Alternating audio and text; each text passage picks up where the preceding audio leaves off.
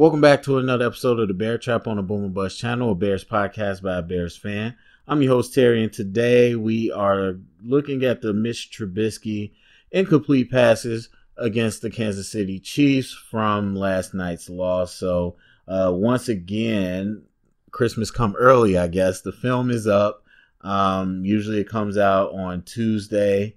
But probably they put it up because it's going to be Christmas Eve. I just realized that. But either way, the film is up. And so we'll dive into it and, do what we usually do. So with all that said, let's go ahead and get it started. Talking about 16 plays here. Most likely go through them all. If not, then we don't. But let's see. All right, so we got 3 to the left. We got a motion. So now it's a 2x2 pistol, play action, roll out, and almost intercepted. But again, these one of those plays that even if it was completed, you're talking about like a 2-yard gain because the guy's right on them. And yeah, that would have been done. So when you do this play action rollout, we only got half the field here, but we got a flood concept. And actually, let me slow that down. To see. So we got the flat level, then we'll have the mid level, then what should be more of a deeper route. And whoever that is, I can't see, really got underneath that mid level route, and the deep one was covered too. So not going to say that Trubisky should have went elsewhere. Yeah. At that point, just throw it away. I mean, I guess you could go for 2 yards. I'm sorry. I take that back, Trubisky. You could have went for the 2 yards. That's fine. Not going to blame him on that. So, anyway, a little bit of a rollout. So, we got half the field here. And again, you got naked. So, we got a guy unblocked. So, you know that's going to be part of it. Just good defense. I will... what's the word? I will take that back. I'll apologize. All right, so a little 2x2. Second down looks like.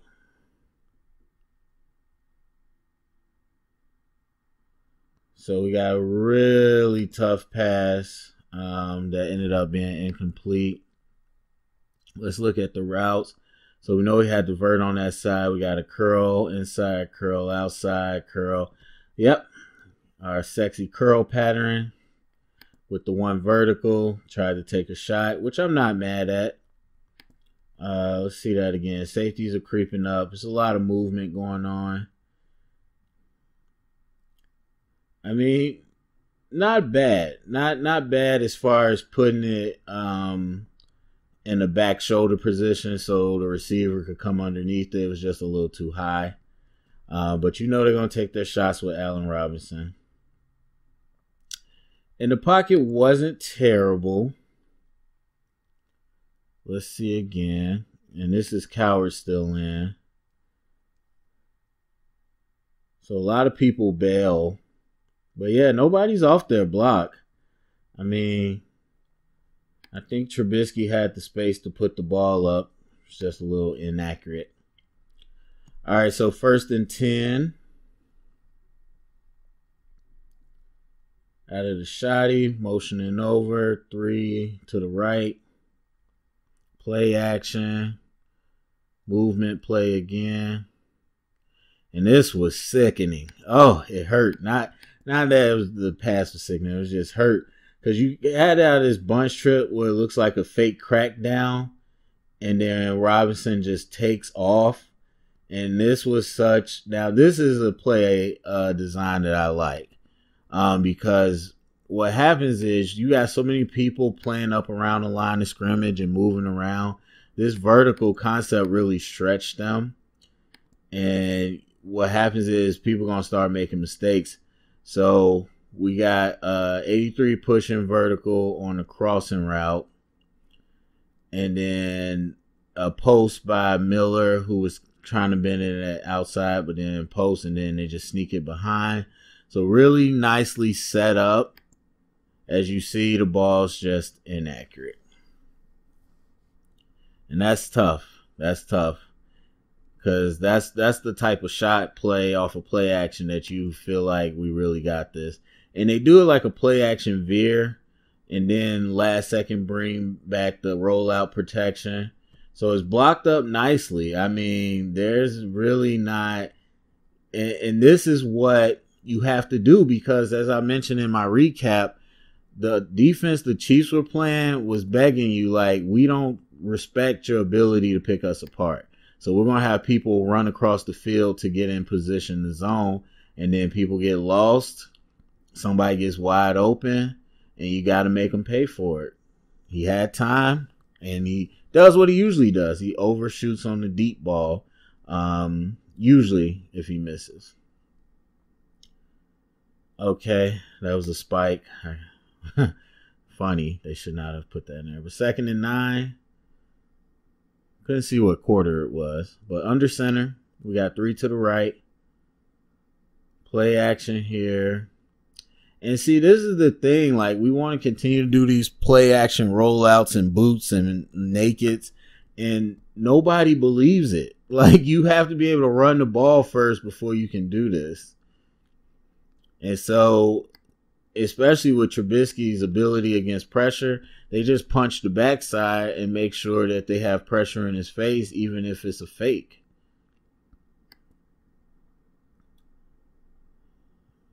And so you got Robinson coming across.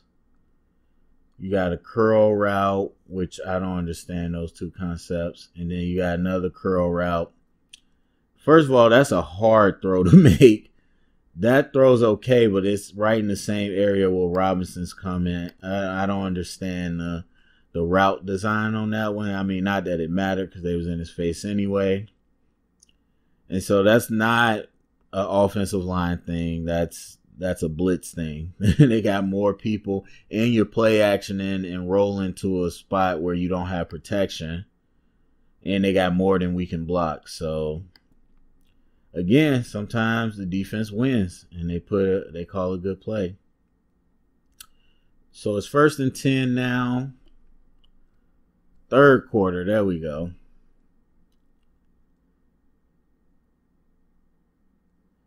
So motion, 2x2 under center, play action again. And I'm going to just assume he was trying to throw that ball away. Let's go back, though, and look at the route concept. But again, with the play action, especially when they're heavy blitzing, like they've been blitzing you all night. Play action is a little tough one to pull off. So we got one, and this is what we saw later. This is kind of annoying. Not that this was bad, but this is the exact same route concept we saw later on 4th and 26 or 24. So it's like we didn't run anything different or think anything. We ran this same little outbreaking route, nod to the inside, outbreak on the flag. But we're rolling that way. So these two routes were never, ever going to come into play. So those were all decoys. And so the route that you really, I'm sorry, I'm thinking of the last play. We didn't roll a play action. But so they weren't decoys. But those are tough plays to make. They're out breaking. And then you got one dragging across, kind of like a wheel. I don't know, man. That was messy. I mean, the pressure doesn't help. It throws all the timing off, so definitely recognizing that. So we get the play action from here. Running back stays in to help. Now you got all this space. This is what I don't understand. Why'd you step up to the pressure into a spot where you have to throw off platform? You're not accurate. And that's not him throwing it away. Now that I'm watching it from his perspective, that's him just trying to make a play, and it's super inaccurate. At this point, step up here. I get you that you see it's a man, but you can make that throw from here. You just made that throw so much harder for yourself. And so I don't know, man. That's frustrating because I get you want to get over to the right where he's going, but you're going into pressure. You can't step up into that throw. If you could step up to the throw, but you're slightly cross body, that's probably still going to give you a little bit of a better chance. And that's nowhere near. That's crazy. It'd be one thing if it was pressure right in his face, but he had space to step up. He just stepped into the pressure. All right, so goal line or white zone. So we do a little sprint out.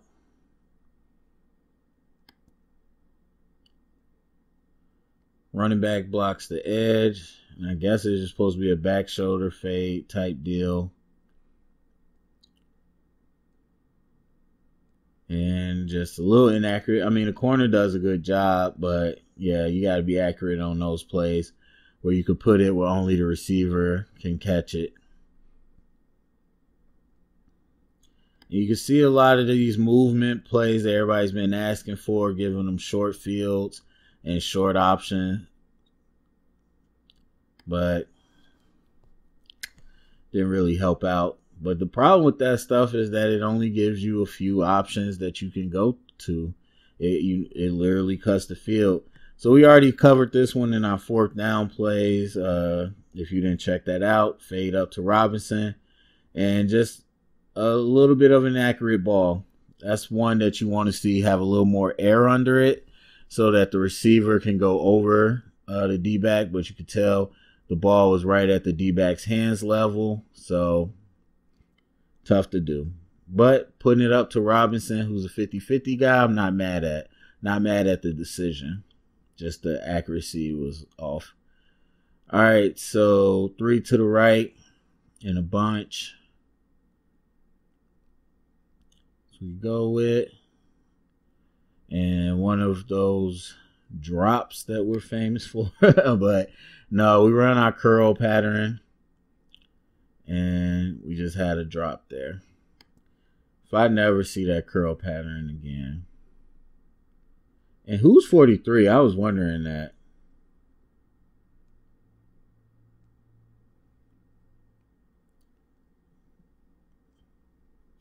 Let's see, 1st and 10. 3 to the right. Take another shot with the back shoulder, this time to Wims.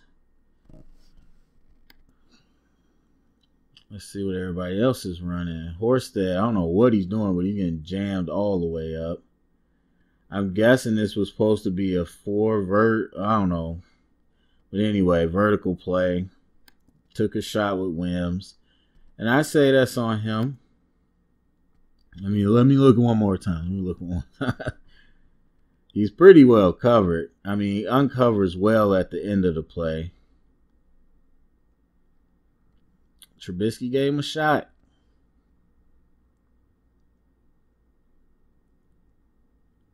I take it back. That was way too inside. He still could have made the catch, but it wasn't an easy catch at all. All right, let's see, 2x2.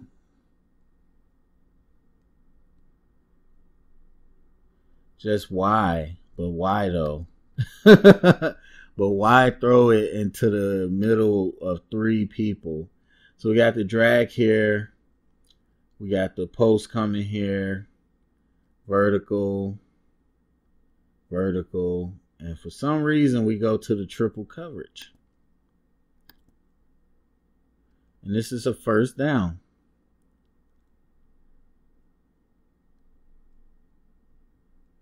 And just a poor decision. I mean, you could take your chance with, 1st down, you could really go short, get some yards, but you could have took your chance either side on the outside. But instead goes over the middle for some reason. Nearly intercepted. Let's look at the pass pro. Do a little bit of a gain, but pocket's clean. Pocket's perfectly clean. I have no idea what Trubisky was or why he was throwing there. All right, 2nd and 10, 4th quarter, 3-by-1.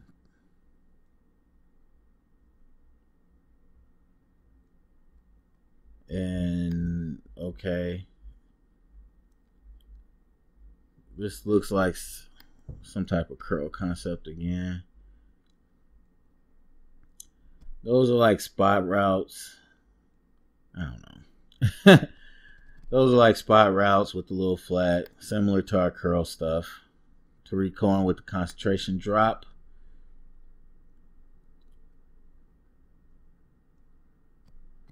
All right, 1st and 10. 3-by-1 again. Curl concept, takes the shot to vertical, and it was there. Nobody covering the middle. Man coverage. That's what you want. Just inaccurate.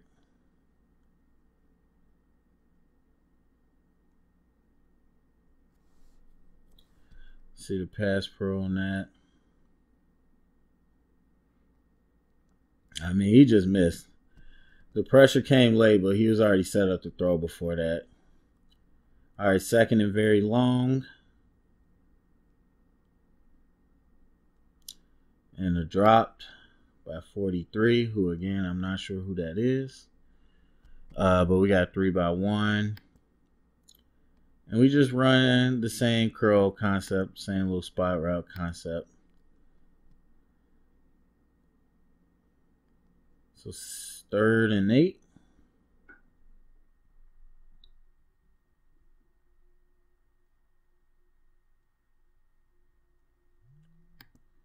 Let's see what happened here. So we got trips to the left. Looks like a standard vertical.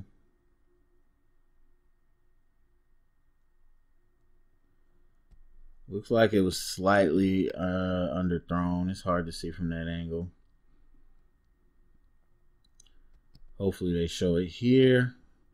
But it looked like a good decision. Looked like Robinson was had a step. I mean, yeah, that's in between the safety and the corner.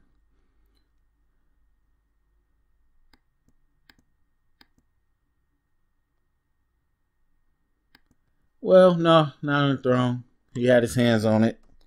You would have to count that as a drop for Robinson. 4th down, as I mentioned before, we looked at these. This one just gets away from Trubisky, I guess. He just really underthrows it. And this was an interesting route combo. We ran 2 out routes and then 2 post routes. I like the spacing of it. It really opened up some lanes against the defense, but pass just wasn't there. And so we'll look at it from the pass pro side, but it wasn't anything egregious. I think he had the pocket to make a throw. Okay. Take that back a little bit. I mean, it was a delayed blitz, but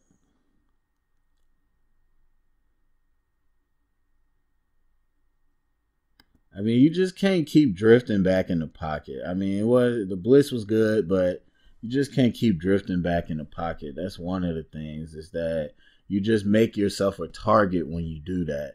When you don't try to step up at all or manipulate left or right, you're just really making yourself an easier target for pass rushers.